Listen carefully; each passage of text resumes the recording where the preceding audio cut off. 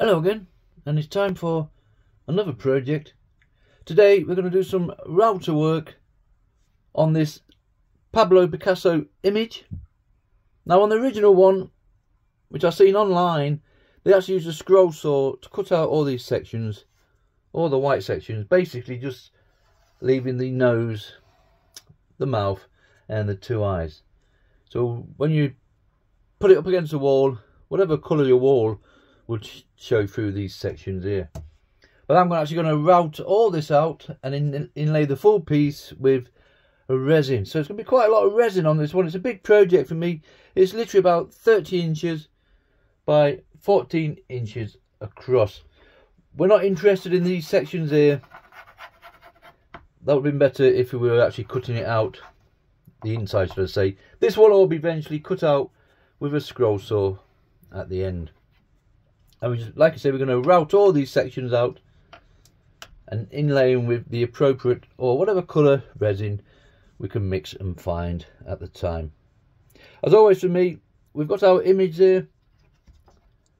We've stuck it down with a bit of painter's tape. This allows you just to flick it over, and I use carbon paper. I actually placed 6 pieces on this one, like so, all the way down. And then drew around this. It's all part of the project, and this is the way I do it. Carbon paper and trace is the easiest way for me. So we drew around it all and literally remove the template, and there's our lovely image underneath. I'll just take this bit of tape off the sides. That way, also remember, you can use this template over and over again should you want to. I've seen people before just glue the paper straight to the wood and route over the top, and you might have got away with it with this one because there's nothing too complicated, there's nothing detailed on it. But for me personally, carbon and trace, and there it is. Now normally I would shade in the areas that we want to remove, but on this occasion I just had a pen and we put little crosses in just to let us know these are the pieces we want to route out. You will go away, come back, start routing this section out. Well, that's the end of your project.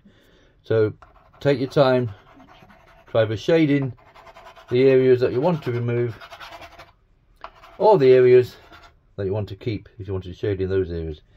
So we're going to remove all this, route it all out. It's quite a big project, like I say, and it's actually on 12mm plywood. If I can just get underneath there, 12mm plywood. I would have preferred a nice bit of pine or something, but I just don't have any wood at this size, so plywood is going to be fine. And like I say, once it's all routed out, we will cut it out literally on a scroll saw and remove all this outer section. Right, for routing, as always for me on these projects, and on 90% of my projects, I like to use these little CNC bits. I think they're called carbon something, but for CNCs, but machines, which I just call them CNC bits. I will put links in the description, and they come with different degrees on 20s, 30s.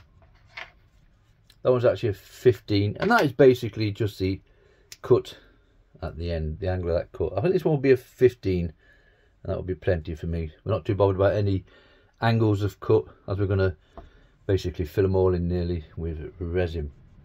Now they have a small shaft on, a 3.175mm, and they will fit a Dremel if you have a Dremel with the router attachment. But for a 1/4 inch shank router, you need what they call an adapter reducer collet, 6.35mm. You can see from there, basically just a tube, a couple of slits in, and you slide your CNC bit into there. That has now got the 1/4 inch shaft on, and that will fit your router no problem. If you've got a router that takes 1/2 inch, you're obviously going to need a bigger adapter collet. So we will use this to do all our lines. Remember, we're doing inset, that's inside the piece. If we're coming in from outside, obviously that would be outset. And we always route up to the line, never on the line itself in most cases. The reason being, if you had a small section like this piece here, we want to route up to that line, up to that line. If you route down on the line, by the time you've gone down 3mm, you've narrowed that section, and by the time you've gone down there, you've narrowed that section. So you will actually alter the small pieces. You might get away with it on this one because it's plenty big enough, but if you were doing a really detailed piece that only had like a couple of millimeters and you went on the line, you would basically route out that middle section altogether, if that makes sense. So always up to the lines, like so. Once we've done all our line work all the way around the full piece, we'll start off with one of these little end milling bits. These are great for clearing out with. I've certainly got no issues for these. And what you pay from eBay for me personally, or Amazon, you can't go wrong. They have the same size shaft on them, 3.175mm, and you simply just slot them in there like so. I do find it hard now to find those with the coloured back bands on, so you'll find them without and they're exactly the same piece. So we will start off with one of those for the clear out. Now if it's a bit too slow, and I'm not one for rushing, I'm certainly in no rush to do any of these projects. There is other bits out there. I use these straight flush bits normally. They're quite aggressive. I certainly wouldn't pop that in. I mean, that would rip that out, no problem. But you might find, as you come up to here, the force and speed of that will catch that, and it could pop that section off altogether. So that's far too big. So for me personally, a smaller one like so. This is 1/8 bit, the smallest one they do in these. And they have a 1/4 inch shaft on, so you don't need the adapter. We might try those later just to see how quickly. But if it's coming out nicely with the little end milling bits, we'll stick to them. Okay, we'll set it all up. About 3mm I do in depth wise, which is literally, like I say, the thickness of your adapter. And I have a piece of wood somewhere, 2 seconds. Yeah, I've marked it off on a piece of wood there. So I will set my router on top of there with the bit inside and set it to that number 2, I believe. And that's just nicely the same thickness as that. So that's our depth, and that is plenty enough for routing out and popping our resin inside. Okay, let's pop this in the router. We'll set it to 3mm and start routing this one out.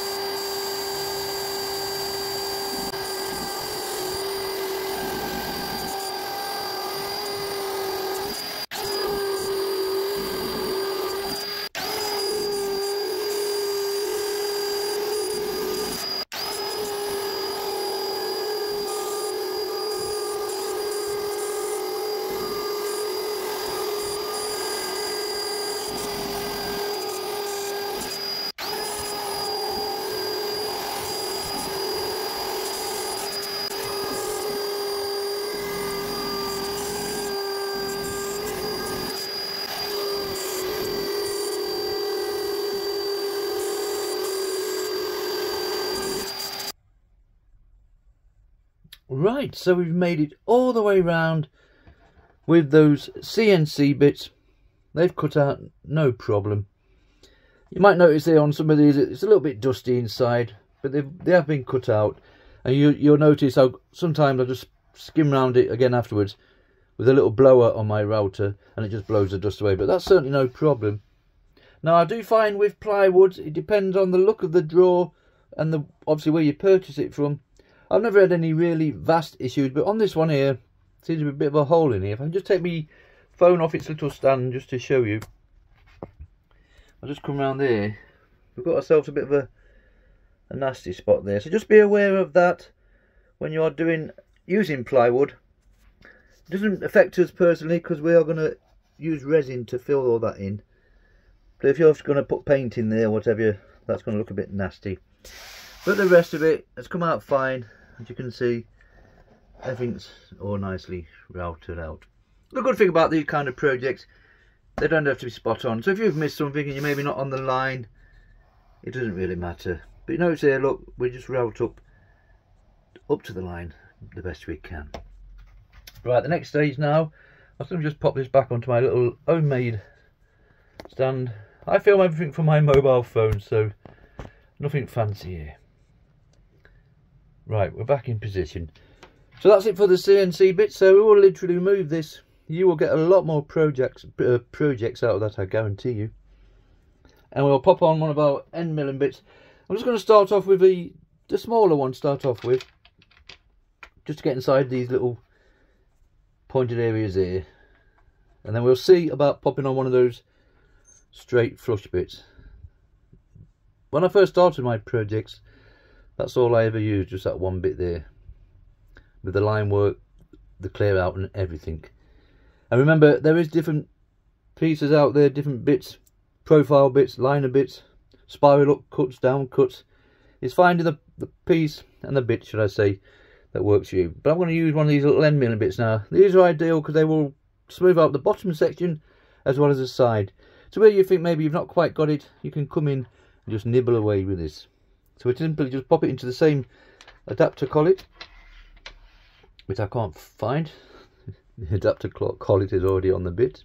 Okay, we're losing the plot today. And we'll set it to a depth. Notice I do these little depth gauges here, just in certain areas. So we'll pop that in the router, set it to the same depth, and start removing all those areas that we put our little cross sections on.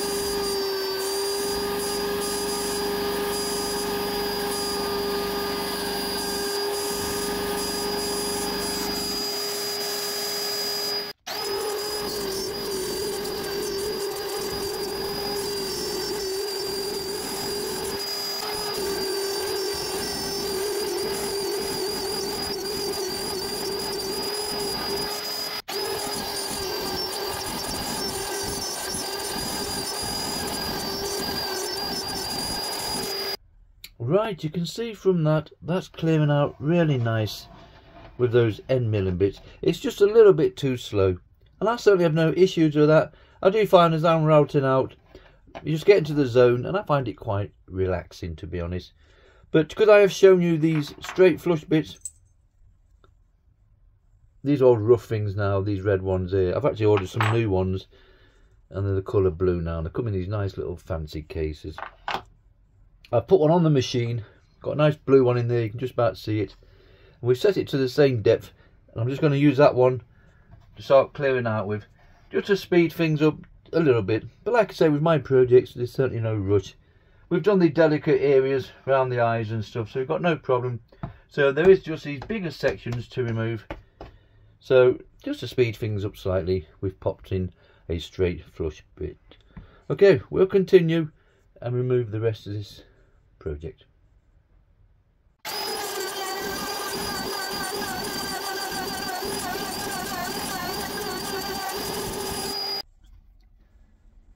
Okay, so we've had a little go with the single bladed, I think that's a 1/8 bit, and it's still a little bit too slow and it's taking its time, so we're going to call in the big guns and we're going to go for a double bladed piece.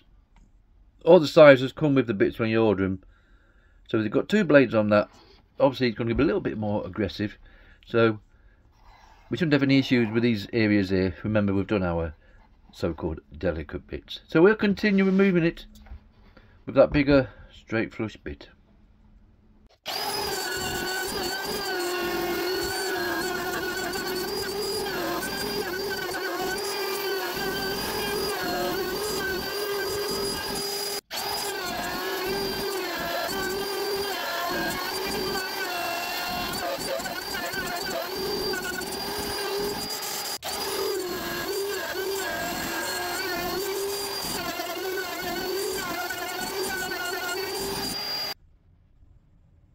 Right, so we've cleared it all out. Those double-sided straight flush bits, they certainly did the job, no problem. But like I say, you couldn't use them on delicate projects, and there's some really big, nice, big chunky sizes you can get. I will put a little link in the description, just cheap eBay specials. But if you want to clear out a lot of area in a short period of time, you won't go far wrong with those. Remember, we started off with the end milling bits. They were just a little bit too slow, and then we went up to the single blade flush piece, and then went up with a double one, and that took that out, no problem whatsoever. We had a couple more issues. Remember, we had that one down the bottom there. This is not going to affect us. It's the only stuff with plywood. You get what you get, kind of thing. We're going to inlay all that with resin, and there was a little section up here as well. If I can just show you something there.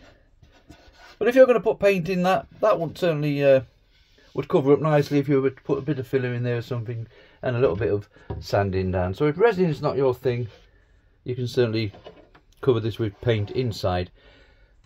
Downside with plywood, you can't do too much sanding on top, as you will take off the top layer and it becomes slightly yellow. But remember, we're going to paint this all black, so you could actually sand this down no problem, which we're going to do eventually, just to clear the pencil lines. But remember, we are going to paint this, so it doesn't really matter. So if you want to put paint inside, then sand it to make it all nice and sharp, and then do your painting of these side bits, top bits afterwards. But for me, I've just had a nice delivery of resin this morning, so, and it won't take a lot. We can actually fill this in and make it just slightly different than a standard paint and route out kind of project. Now I want to cut this out. You could leave that on that board if you wanted to, put a frame around it, darken the frame down at the back and the frame if you want to. For me, I'm actually going to cut out the shape it is all the way around.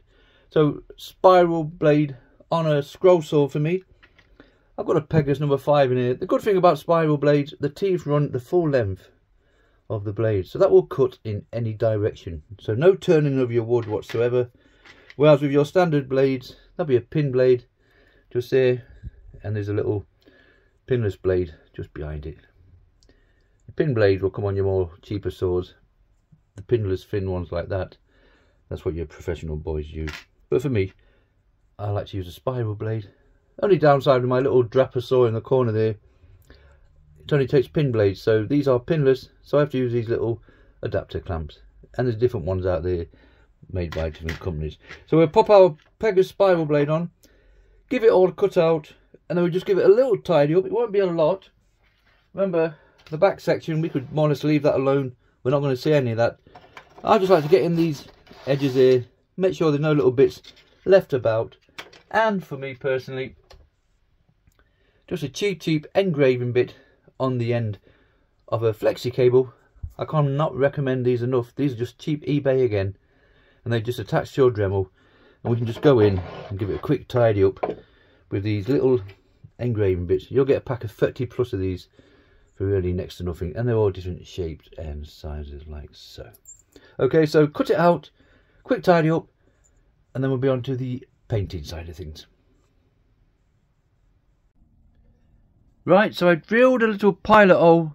You could have come in from the side, but I just find it better to drill that little hole. That way it will keep all the surround in one piece, hopefully, till we cut all the way around. So we've got our spiral blade in. With any of your blades, be it straight blades or spirals, they want to feel smooth on the way down, rough on the way up. And when you've took your tension up, be it at the top of the saw here, mine's at the back, want a nice ping ping sound like that. Okay, we're all set up. Let's just cut this one out now.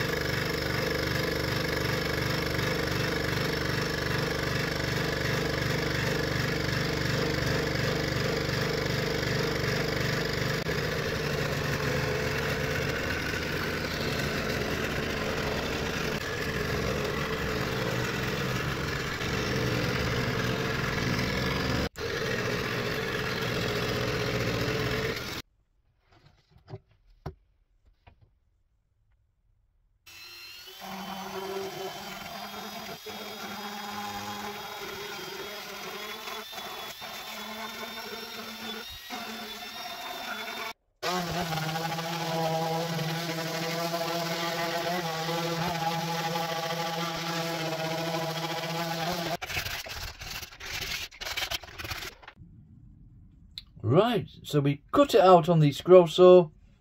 We went in with the Dremel just to tidy up those edges, a mouse sander, and then good old sandpaper itself. So we've rounded all these edges off just enough to take that sharp edge off, and the same with the sides. And we've cleaned all those little back sections off as well. And that's it. It's a little bit big for me, this project. I've just struggled to get it all in, but you can more or less see everything's all nicely cleaned out, as you can see from there. Now the next stage for me, normally I'd put stain on just to darken it all down, but I'm just going to spray the full piece black. I've checked out the original image that Picasso had done himself, and he also used black paint, so I'm going to spray it all black, and then we'll come with our coloured resin and just basically just fill each section in random colours or near as we can find, and see what the end project looks like. Remember, you could have got away with paint on this. There's certain areas that have been a bit rough. You notice that big hole we had down there? I've actually just filled that in, so that's not going to be any issue whatsoever. So it's just going to be a simple case of spraying it. I've got a black gloss, a 151 gloss. I'll spray it with this. I've got a bit of matte there just to use up, so we might throw that on top. And depending how glossy it is, you know it's going to come. I like to finish all my projects with a bit of lacquer or varnish afterwards. The reason for that is I just like a nice shiny finish. Don't want to be too over the top. And hopefully, once the paint's gone in and then the varnish on top, it will just seal this plywood and just help reduce any of those bubbles that might be in the resin. But we'll certainly sort those out when we pop it in. So for now, we'll just do a bit of spray job. I'll go outside. It's nice and sunny today. And when we come back, this full piece will look different again.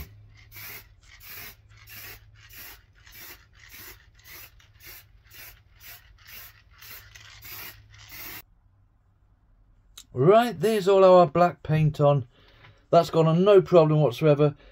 2 or 3 coats, let it dry, pop another one on, and you're good to go. Now normally I would come in now with my varnish and let's just spray it. It is just the way I like to finish all my projects. A quick spray on there. 1, it just give it a nicer shine to it, and 2, hopefully it will just seal this plywood a little bit more, and that helps with the resin side of things as regards to bubbles and stuff like that. Remember, if resin wasn't your thing, you could paint this inside all these with the appropriate colours, quick sanding down.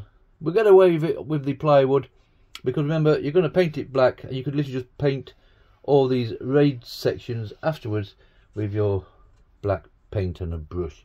But for me, we're going to just inlay it all with resin, and the black looks fine as it is. So believe it or not, I'm not going to spray anything on. I'll just turn that nicely there for look. We've got enough going on there, and hopefully that's all nicely sealed. I don't really have any issues with the resin side of things. And remember, we're not going to go right to the top with the resin. It's just enough. Remember, I keep saying remember, resin does have a concave effect when it cures, so try and fill it in as much as you can, just allowing for that little slightly concave effect once it's done. So right, that's it. So there's no spray varnish going on this one at all. That's plenty enough for what we want. So let's go and find some resin and basically start filling this one in. Okay, resin time. Unfortunately, I can't fit this project fully in our little setup on my mobile phone here, but we'll get the basic idea. So we're literally going to fill all sections in with different colours. Let's go a bit random. We don't want it identical to the original abstract painting, so we can just go crazy and do as we wish. Now the resin today is Vista 1. Like all your resin, it's a 2-part resin. You will get A, your resin, and B, your hardener or catalyst, I believe, and you just mix the two together. Now what's your resins? Some resins are 1-to-1, 2-to-1, 3-to-1. Some resins are deep pour, some resins are craft resins. This one is what they call a 1-to-1, and you mix it by volume, some resins you will mix by weight, so you will require digital scales. But this is by volume, and it's a 1-to-1, so whatever your resin you mix, volume-wise, you want exactly the same amount of B, your hardener. And the way I do mine is to use these little cheap party cups. They come with little grooves on the side. So I will have my resin, and we're going to go up 5 today, just pure guesswork on some of these projects. So you want your resin, and obviously you want exactly the same B for your hardener, and we've marked up 5 little grooves on that. And the idea is we pour that into there, excuse me, A into that one, B into that one, and then I just pour B into A. They do say on some resins, transfer both into a third container. It's something I've never done, and I've never had any issues. Once we've mixed up that little bit of resin, we will be popping some colour in. Now there's powders out there, there's inks, there's all sorts of stuff. I use just acrylic paint, and we just drop a bit of acrylic paint in there with our resin. And for mixing purposes, these little plastic party knife, forks and spoons are ideal. They have a nice little groove in there. That's enough. Once we've mixed it, we can scoop it out and just feed it into our project to help it on its way. Nice cocktail stick just to feed it. It will flow to a certain extent, but sometimes you just got to help it along its way. And once the resin's actually gone in, we will go over the top with a lighter like so, and we just skim across, and that just helps all those bubbles disappear. And on a bigger project like this, we can bring out the big guns and just flick over the top like that. You'll see as we go along. We'll pop the first colour in. I'm going to focus on the eyes first, just because it's the smallest amount, so we could mix one batch up, separate into 3 little cups, and do the orange, the yellow, and the whites of the eyes. And then these bigger sections, we have to mix a fair amount of resin for those. Remember, we're not going to the top, just as near as we can, because it will get a concave effect once it cures and sets. Okay, I'll mix the first batch off camera, then when we come back we can basically start filling this one in. Just before we go off and do that, I just remembered there, looking to the right hand side, I just received a nice batch of my resin this morning. Literally just come in the post, and for some reason the last couple of loads I've got, you will find the A mix. Now B's fine, that's quite soft and usable. The resin, that is just one big solid lump. You cannot do anything with that at this moment in time. So what we'll do, we'll use the leftovers from the old one, which is soft. I've looked inside. This one needs to stand in warm water for a good half an hour or so. So don't be concerned if your resin turns up and it's one big solid lump. Stand it in warm water for half an hour, and it will soften and soften and soften, and obviously come out in the liquid form it should be. I don't know whether to start doing this with Vista One. I've had plenty of resins off them in the past, and the last 2 or 3 have been one big solid lump. It's all weather-wise. Cold weather will make it solid like that. So just warm that up in warm water, and while that's doing that, we'll mix up our first batch and start filling this one in.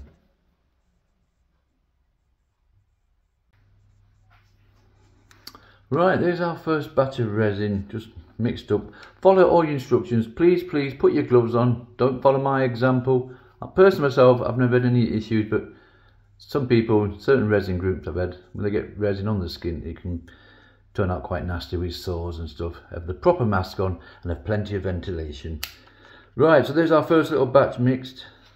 Nice little piece in there. We're going to transfer a little bit. We are going to start on the eyes, only because they're the smallest pieces. And as we get bits left over, we can move on to the bigger sections. So I'm simply just going to have a quick look, basically guess how much we think we're going to need. We'll pop a bit in there. That will be our first colour. And we've got enough left there to do another colour in a minute. We'll do the first one fairly steady, then as we move on, we'll speed things up. Now with your paints, they do reckon 10% of whatever volume's in your cup. Personally myself, I just put in, I like a nice solid colour. So we'll just pop a bit in there like so, and just give it a nice mix. Whoever's already painting this completely, and that's the reason why I do it this way, because it's got a nice dark background. If your resin is maybe not as solid a colour as you like, the darkness of the background will help. I've had certain projects where I've done the stain on the side and it's gone over a little bit, put the resin on top and you can still see the stain underneath. So nowadays we just cover the full piece. So there's our first colour, nicely mixed up hopefully. If it's not enough, you can always pop a little bit more in. I'm going to pop a little bit more in there. Just a little bit, not too much. Off. There we go, that'll be near enough what we want. So hopefully we have nice, solid colours. If you're doing a stained glass effect, and we had a membrane polythene at the back of this, sellotape or anything, just to seal it all, you wouldn't need to put so much colour in, because obviously we want the light to shine through. But this is actually a wall plaque, so nice, solid colours. So we pop our first ones in. Remember, we can use the back of that spoon.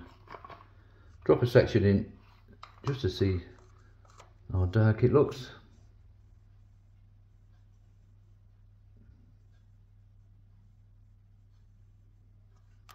That's going to be plenty there.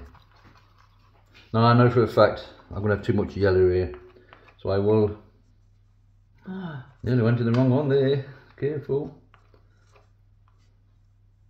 I do have little side projects that I will be filling in. You'll be surprised how far this resin goes. And you can come back and just top it up like so.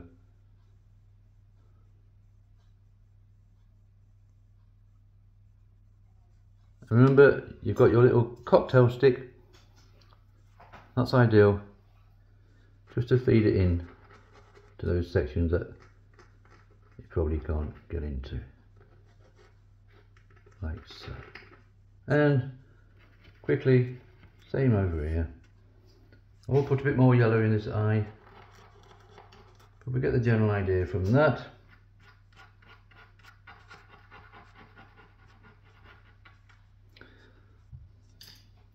And like I said previously, we just want it maybe just slightly under the level of the eye itself.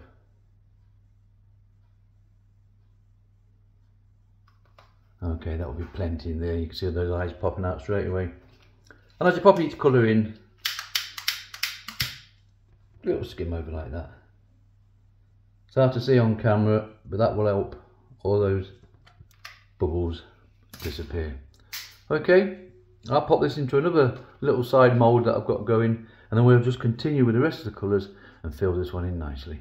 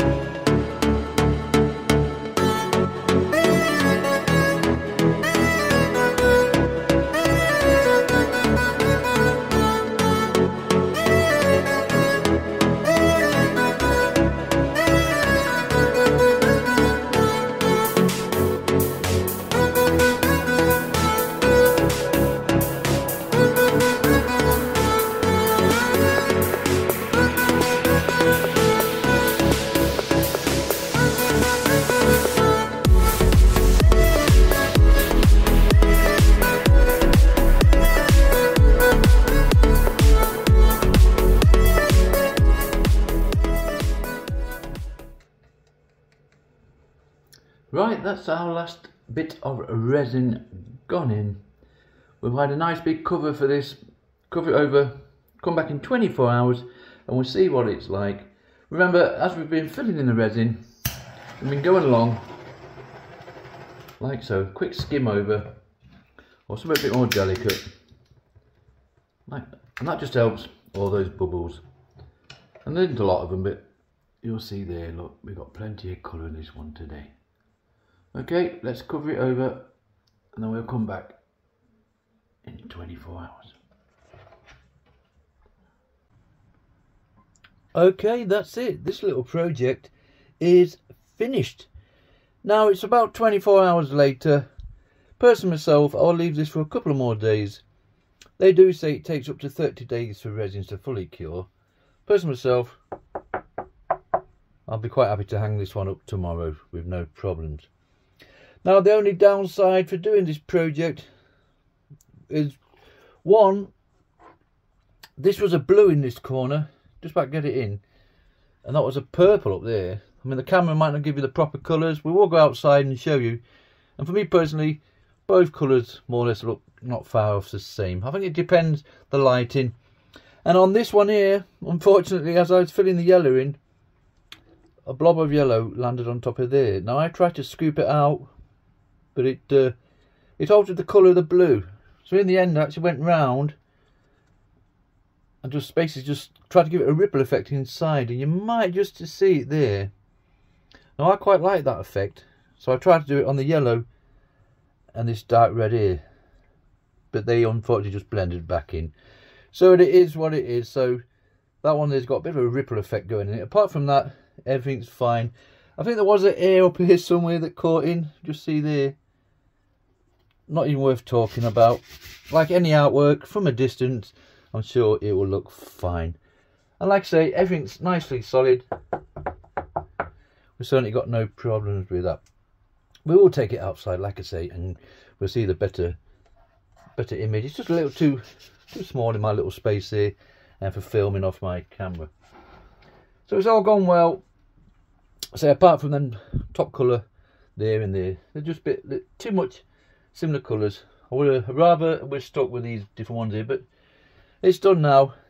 So that's the end of this little project. When I say little, it's actually 30 inches by 15 inches across, and it's routed out on 12mm plywood. We will pop a little hook on the back for hanging purposes. That's plenty on that. And if you remember, we started off with our little CNC bits for all the lines. We did a little bit of work with those end milling bits. They were just a little bit too slow, so we came in with some bigger straight flush bits. They worked out fantastic. They cleared that area, no problem whatsoever. And then we just sprayed on a bit of black gloss, and then we mixed Vista 1 resin with acrylic paints for all the colouring, and that worked out fantastic.